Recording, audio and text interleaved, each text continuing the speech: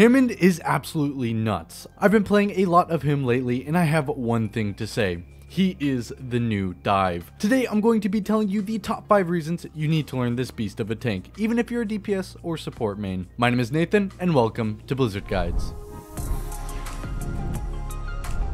Before we get into this video, I just want to give a quick apology for the staggered videos lately. I've been finishing up my last class of high school and I've just been getting busy with preparations for college. It'll be a bit better in the future. I'm taking a gap year, but for now, you'll have to bear with me if I miss an upload. But with that out of the way, let's get right into this video. At number 5, this tank is just hilariously good. Winston and D.Va have been the kings of mobility so long, but now you have another option for high burst dives. Winston and D.Va are both strong because they can rely on each other, but Hammond is good because he can rely on himself. He has a shield that will give him up to 700 extra HP burst.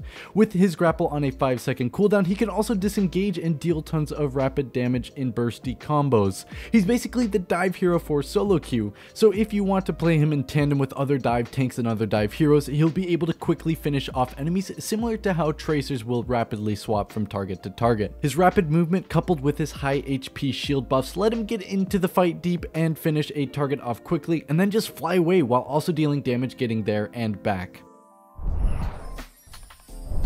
At number 4, if you play a lot of DPS but you've been looking for a tank to play, this is the guy for you. If you have good mechanics, you have a really high burst ability and a really strong escape. Despite the fact that the hook and roll take some time to get down in the first place, and using it not only to escape but deal quick bursts of damage takes a lot more skill, if high mechanical skill heroes are your kind of thing, this is a really strong way for you to maximize your ability as a tank. It doesn't require strictly good aim, it's more about like how Doomfist is highly mechanical. He doesn't require a lot of aim but still requires good intuition and knowledge of the map and movement in the game. If you're actually in there and dealing damage, he does require somewhat of good tracking, but his fast speed hit and burst from pile driver allow you to get a quick burst of up to 150 damage, which means that the 4 body shots and a melee that you do afterwards will kill the enemy if they don't get healed. If you focus on learning those combos with that hook, the tracking will not be quite as necessary. Overall though, he's just incredibly strong for those of you that are already very mechanically talented. He'll be a very strong addition to your kit if you're a DPS player looking for a tank to learn.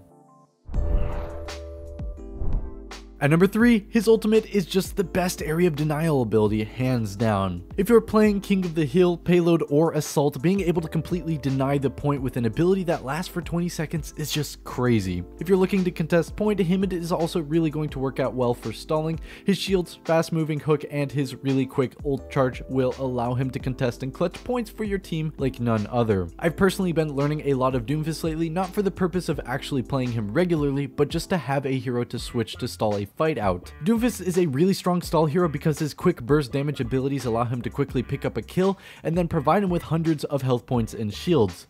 His ult also charges fairly quickly, so if you need it, you can ult and get an escape really quickly. In a similar vein, Hammond can quickly burst, stall with lots of shields, and build ult to deny the point for a long time. So not only does Hammond fit strongly into the dive category, we'll also be seeing him used a lot for stall, so even if you don't want to play him all of the time, learning him for the purpose of stall techniques is a really good way to use this hero.